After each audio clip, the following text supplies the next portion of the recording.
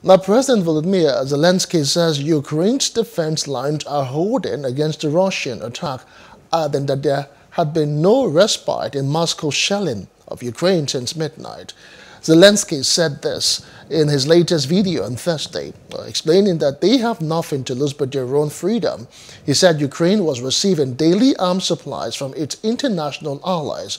He said Russia's challenging tactics and shelling of civilians in cities proved Ukraine was successful in resisting Moscow's initial plan of claiming a quick victory through a land assault.